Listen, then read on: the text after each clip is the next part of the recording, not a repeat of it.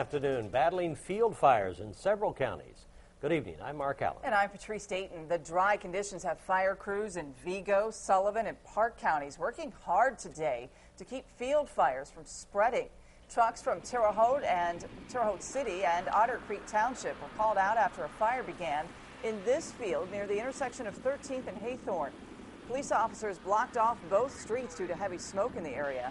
Fire officials believe someone might have thrown a cigarette out of a car, starting the fire.